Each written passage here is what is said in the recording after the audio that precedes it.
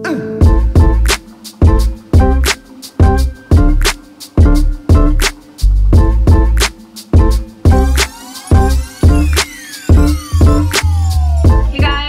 back to another episode of My Tiny Kitchen. So today we're going to be making the lentil loaf and the creamy mashed potatoes for our Christmas dinner. Again, all of these recipes are SOS free, so there's no salt, no added sugar, and no oil, obviously. But if you want to add salt to them, you totally can. So I kind of thought about this like so much, how I'm going to do this, because when I have my induction cooktop on and my air fryer on, it's really loud in here. I already have the generator on, and I know a lot of you guys are saying in the last video, like, oh my gosh, the generator is so loud, it's so distracting, but really there's nothing that I can do about it. So when we get solar energy, it'll be a lot more quiet, but for now, I don't know. I need to figure out. We have an external mic, but I need to figure out how to use it. So it's my bad, I'm sorry. So the first thing that we're gonna make today is the lentil loaf.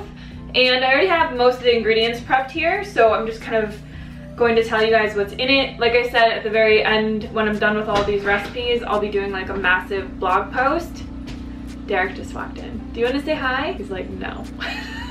So I will be doing a big blog post, and I wanted to get all these recipes out before Christmas so that you guys have them, so that you can prepare and decide if you like want to actually even make them and all of that good stuff. So the first thing that we need for our lentil loaf is some lentils. So we're going to be using a cup of brown lentils.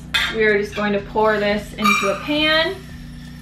And then I've made lentil loaves in the past, and I really like them when they're more like a meatloaf. Meatloaf, again, was one of my like favorite things growing up. I don't know why, I don't know how I ever ate it, but I loved it because I was a Minnesota girl. We were like meat and potatoes. That's why, you know, all those fruity diets never worked for me, because I really love savory, hearty, rich foods. We're gonna add a half of a cup of red lentils as well.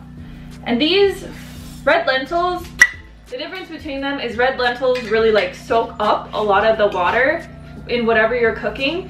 So whenever you cook something with red lentils, it's basically just gonna like absorb all the water. Brown lentils more act like a bean or a legume, so they kind of just expand, but they don't really like soak up water and make things thicker. That's why we're using both, because meatloaf is like a really like meaty, thick dish. So I also have 1 carrot that I just chopped up really finely. All these ingredients you're gonna just like want to chop up as finely as you can, because I'm not going to be using a food processor, just to make it simpler and less dishes to do. I also have 2 stalks of celery that I finely minced as good as I possibly can. And then we also have half of a red onion that I just diced as well. So we're just gonna put all of this into our bowl here. So the next thing that I'm gonna do is make a flax egg really quick, and this is just gonna help when everything's done cooking to help kind of bind it all together. So we're just gonna use 3 tablespoons of flaxseed and 6 tablespoons of water, and just stir it together and then let it sit until it becomes kind of like an egg. So we're also gonna need 1 bell pepper, finely chopped. I just didn't have another bowl to put this in, so figured you guys could watch me chop it. And in the fridge, I only had half of a orange one and half of a red bell pepper, so, you know, just use what you have on hand. The colors don't really matter. I feel like yellow, red, and orange kind of all taste the same, but green bell peppers are like the unripe bell peppers, so those ones usually taste a bit different. All right, so we've got all of our veggies in here, and the next thing that we're gonna do is just add in our water and give it like a really good stir. So for this, we're gonna be using 3 cups of water. People kept asking what this thing is. It's just a Berkey water filter. So people were also saying that my hair looked like shit in the last video. And I agree with you. So since we moved out here, my hair has been kind of like the water that we got transferred in, because we haven't started doing rainwater catchment yet, has just been, I don't know, it's like this really murky kind of well water. So my hair just hasn't not been doing very good with it. And it was just so gross. Like, it just felt really just like stuck together and like greasy, and the ends were kind of dry, and it was just like, so I got 4 inches cut off my hair because I haven't had it cut in literally forever. I did use some Dr. Bronner's in my hair last night, so now it kind of looks better. So yeah, I guess the whole no poo thing kind of went out the window, but what are you gonna do? So I have a bunch of seasonings for this recipe as well, but we're gonna add them in at the end. What I'm gonna do right now is just process some oats so that it can act as more of a like binding agent when we're ready to mix it all together and put it in the loaf pans. So I'm just gonna use 1.5 cups, lightly process these, and then set them aside.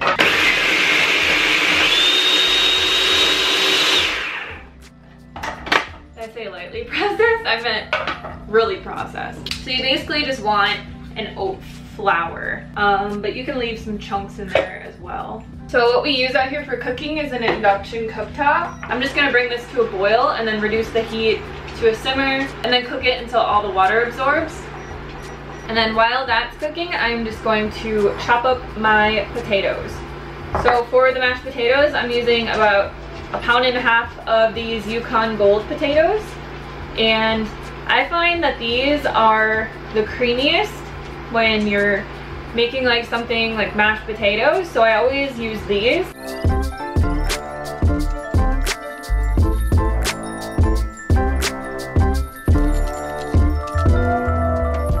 Then we're just gonna add our seasonings into this bowl. So we have a tablespoon of Italian seasoning.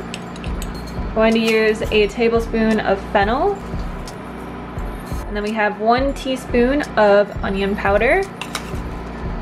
And this is totally optional, but I always like to add 1/2 teaspoon of cayenne because we like everything super spicy. Also going to add in my flax egg and just stir all of that around.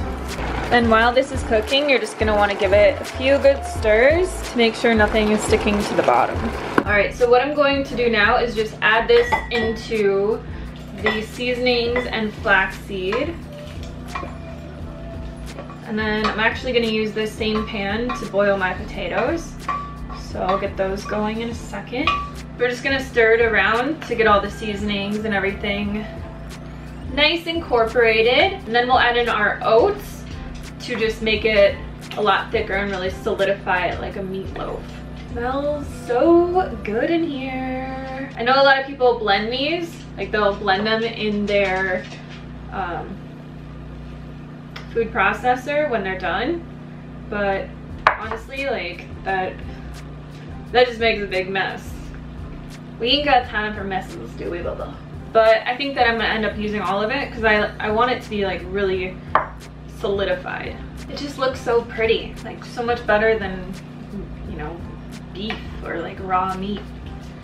It's all colorful and it smells nice. So this is kind of the consistency that we're looking for, something that's kind of, you know, not like a dough, but it can still be a little bit wet like this. So I'm just gonna get my potatoes boiling. All right, so as I said before, we don't have an oven in our tiny house. So I bought these little mini loaf pans and I'm gonna do this in the air fryer. And a lot of you guys have been asking me about this. I absolutely love this thing. It is the New Wave Brio. I am in no way sponsored. I paid for this thing, bought it off Amazon myself. But what I did was I basically just measured the inside of the fry pan, and I found these little mini loaf pans that will fit inside of here. So this is like tiny house cooking 101 here. So basically, I'm just going to put my batter inside of these loaf pans and cook it like it were a real oven. If you guys have an oven, then do this in an oven. Like, don't do this in an air fryer, obviously. But if you have an air fryer, I will leave the link to these pans below. And I would just measure and make sure that they'll fit in your specific air fryer. But I really have high hopes for this. So if you have a normal oven, you can obviously just put this in a big non-stick loaf pan and cook it all at once. I'm going to do these on 350 degrees for probably 15 minutes and see how that turns out. But like I said, I will be doing an entire blog post on this entire thing. So all of my trial and error will be excluded from that, and you guys will have the legit recipes. This is just how I gotta do this living in a tiny house. So I'm just going to put these back in the air fryer on 350. All right, so our potatoes are done. Basically just cook them for about 15 minutes. You want them like really soft. The softer that they are, the easier it's gonna be to make them really creamy. So I'm just gonna pour out this water. All of the cooking water I'm gonna pour out. And then we're gonna blend these with an immersion blender. If you guys don't have one of these, honestly, it's like one of the best tools that I could recommend to anybody. If you're like new to a vegan diet, I know there's a lot of things that people recommend, like a Vitamix and a food processor and air fryers and Instant Pots and all that kind of stuff, but this is like a 5-in-1 tool. You can use it as a food processor, you can use it as a blender to make like dressings or smoothies or whatever. Honestly, like if I was super minimalist and had to travel and stuff, this would be the thing that I have. So all we're gonna do now is add in about a teaspoon each of garlic powder and onion powder. Then we're gonna add in nutritional yeast. So however much you want. We like a lot of it, but I'll probably just go with half a cup today because you can't overdose on nutritional yeast, right? And then to make this super creamy, we're gonna be using a soy milk. Or you could use an almond milk, you could use a cashew milk. Just make sure that you're not using a milk that's like sweetened or a milk that has flavoring. Sometimes people make the mistake of using like a vanilla soy milk and it totally ruins like everything. What? I just want to get some water. Oh, okay. Well, there is no water left. Do you want a LaCroix? Sure. So the soy milk that I use for basically everything is this one by West Soy, and it's just an organic, unsweetened, plain soy milk. And the reason that I like it is there's no sugar in it, there's no salt in it. It's literally just filtered water and whole organic soybeans. So this is the one that I use, but like I said, just use whatever you're used to or whatever you like. So how I do this is I just start blending it and then I pour the soy milk in until I get the consistency that I want. So I'll probably use, because we used 1.5 pounds of potatoes, I'll probably use about half a cup to 3/4 of a cup of soy milk. You can do the same thing in your Vitamix or your food processor. Just kind of put all the ingredients in there, start processing it, and then slowly pour the soy milk in.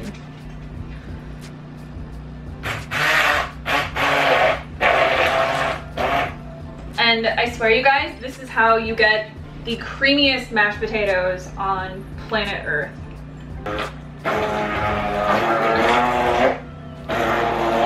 I'm just adding like a little bit of parsley.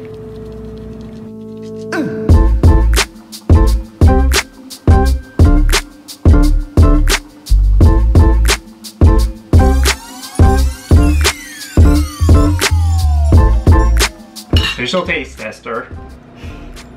Doesn't it look good? Looks so good. Get a thumbnail shot. See what it looks like? It looks literally just like meatloaf. It does. Ah, so excited. Those potatoes are so good. Potatoes. Sound like your mom.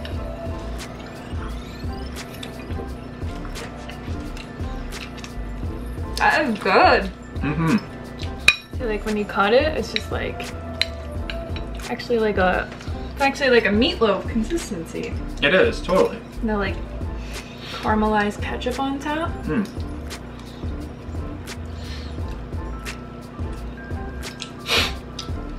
I give it a solid 8.5. We'll step it up a little bit. Yeah, you gotta start giving things like 9s. You're killing my ego here. 85 is really good. 85 out of 100. Rate them individually though. I'll give the potatoes a 9 and the lentil loaf an 8.5.